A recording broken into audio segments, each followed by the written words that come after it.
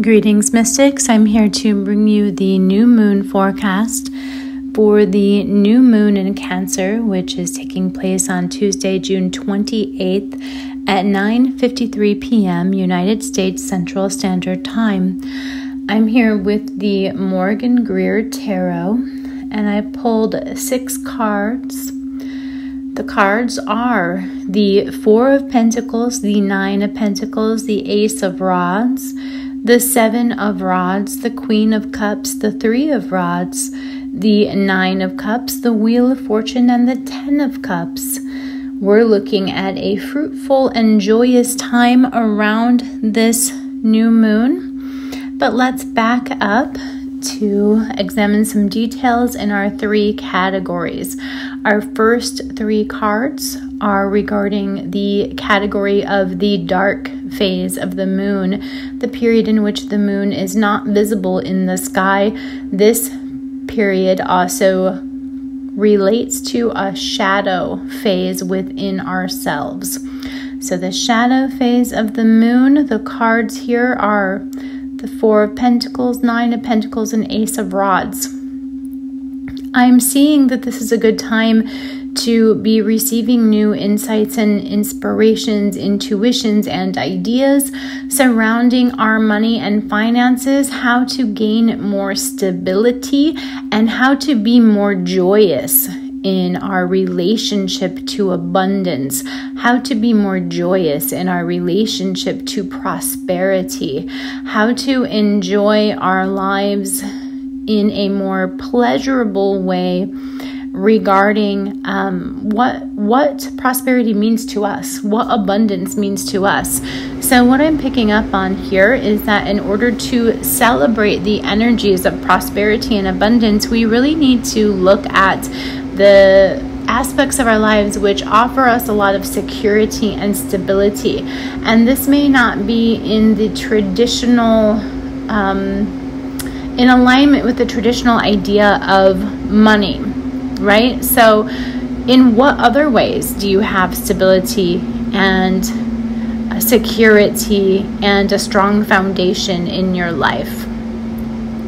And in what other ways outside of the monetary system can you celebrate abundance and prosperity? And bonus points if you can integrate that into a physical, pleasurable experience, or into your expression of physical pleasure, or into your expression of your 5 senses.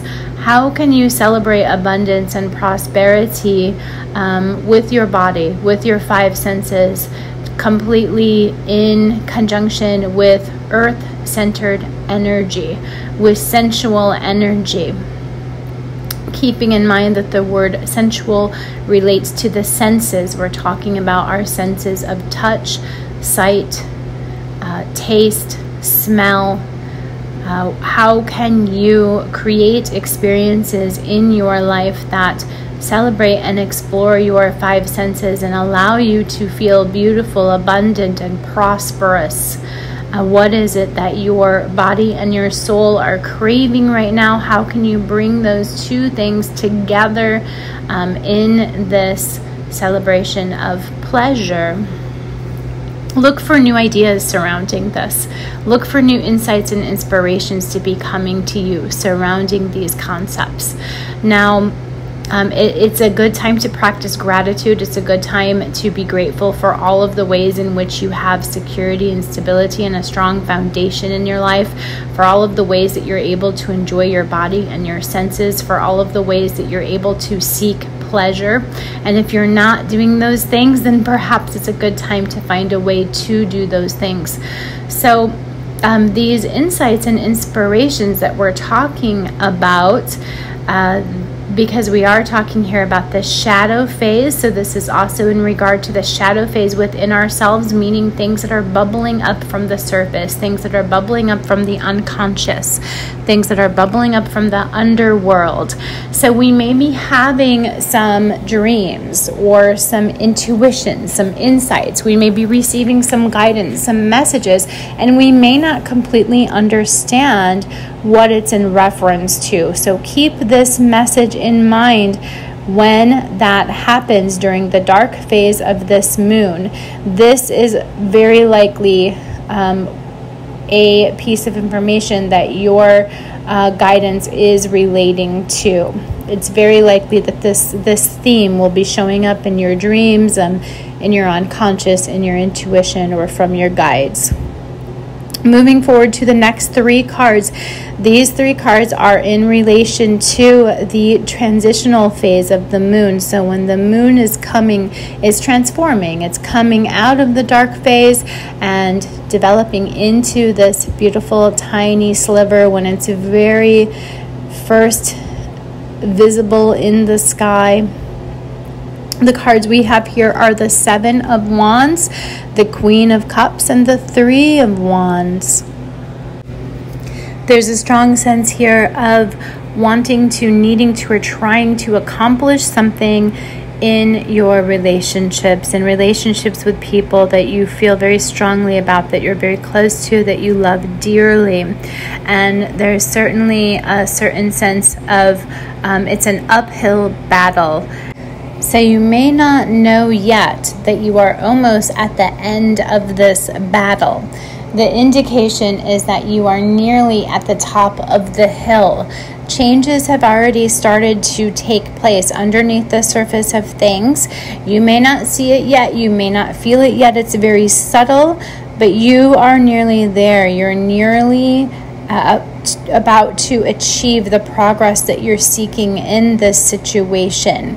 When this progress has been achieved, you're going to feel a lot more aligned with your heart. In other words, you're going to feel a lot more like things are in balance in terms of what you care about, actually the reality of the situation and how you feel about the situation lining up together, being in harmony. The 3 of Wands is also here, and the indication is that this person or people in the relationship that you're seeking to change, benefit, or improve, these individuals are also recognizing during this time that they can't do it alone, but together you will be coming to a conclusion that works for everybody. And it's likely to be new ideas, a new approach, a completely new plan, and a lot of what you decide on together is highly likely to be things that you have not considered before. So be open-minded in this situation. Understand that changes are already happening.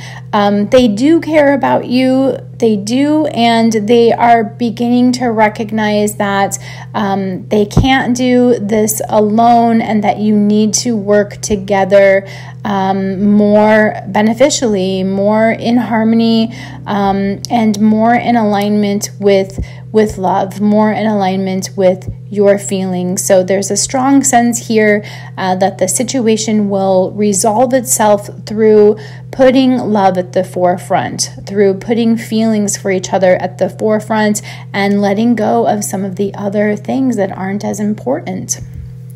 Moving forward to our last 3 cards, these 3 cards relate to the phase of the moon when it is that beautiful new moon visible in the sky, when it has completed its transition from the dark phase and we can see it gleaming above us.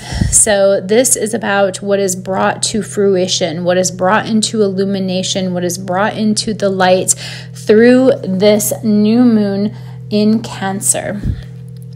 And we're seeing the 9 of Cups, the Wheel of Fortune, and the 10 of Cups. So 2 Cups cards here. Definitely there's a lot of sort of energy of family and friends and joy and celebration going on around this new moon. It's going to be a great time to spend time with others, to have a really loving and harmonious and joyful time. It's a good time to just find a reason to celebrate. Really, just celebrate life. If you have no other reason to celebrate, just celebrate life and be fun and creative in the way that you do that. It doesn't have to be a conventional celebration. It doesn't have to be a conventional party. Find a way, maybe something that's whimsical, maybe something that's a little innocent, maybe something that's childlike. Perhaps your inner child wants to come out and play and celebrate life with your friends or family or loved ones around this new moon. Go with that feeling if it should arise. It's a very beneficial time. That sort of energy is going to be surrounding you and your connections and your relationships. And because of that, it's also a good time to repair relationships like we talked about with the last 3 cards. And it's a good time for reconciliation. It's a good time to bring relationships back into harmony. So backing up and looking at these details about what's going to be brought into fruition, we're seeing harmony in the home. We're seeing a certain comfort level in the home. We're seeing a sense that there is synchronicities or good luck on our side, that things are just falling into place in our home life and in our relationships, and we're seeing a very positive outcome. I have to say this would also be a good time for fertility, a good time to get pregnant or to adopt or to start the IVF process. This is a good time for that kind of energy to work with children, to work with animals, and to bring something into creation. Whether that creation is art or music or a business idea, this is a good time for that around this Cancer new moon. So I have a strong sense here of relationships, especially in the home life, that were previously out of balance or previously problematic, really coming back into harmony once this new moon is up and visible in the sky. I have a strong sense of that falling into place in a way that doesn't require as much effort as we thought that it did previously. In fact, letting go of some of the details, letting go of some of the analysis and some of the heavy-handed approaches at this time is really going to be beneficial. It's going to allow things to fall into place naturally. Stepping back and allowing other people to take initiative, that is highly recommended in your relationships at this time. This would be a good time to make some good progress and accomplish some positive things by stepping back and just allowing things to unfold. There are going to be synchronicities, perhaps signs and messages. There's going to be a lot of good luck surrounding these very important relationships and surrounding the home life. This is going to be a very joyous and positive new moon. So many, many blessings. And the new moon reading is sponsored by my Mystic members via Patreon. If you would like to become a Mystic member, you can support these new moon readings and benefit from so many other services and rewards.